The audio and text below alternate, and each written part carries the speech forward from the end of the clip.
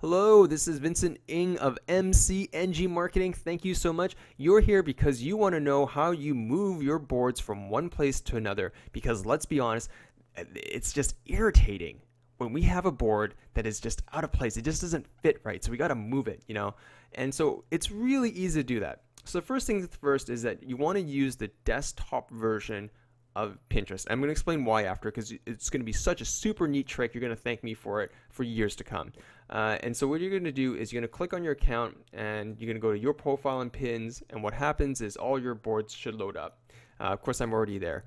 So let's say that you happen to create, by chance, the maximum amount of boards, which is 350, and you have a board all the way at the bottom that you want to move to the top, because the top is like prime real estate. The top is like, man, those are the boards that people see on iPads, they see on Android, they see on the desktop device. So you want to make sure that that's at the top. So maybe by chance, I don't want to talk about Pinterest no more. Maybe I want to be known for marketing quotes. So I'm going to grab this marketing quote, and this is kind of like the old-fashioned way. Check it out. So I'm going to kind of move this on my desktop, and it just seems like it's taking forever. It's really a pain in the butt, to be quite honest. But check out this neat trick.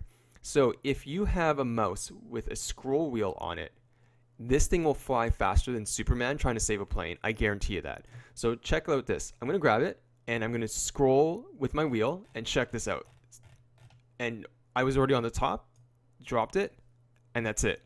So I literally probably saved myself a few seconds. Now imagine trying to literally, if you have hundreds of boards and you're trying to move them all at once, how much time that saves. So again, recommend that for your clients. You got a big business with lots of boards, move them around quickly. So again, it's the lateral movement is so easy, but it's the vertical movement that can just be such a drag.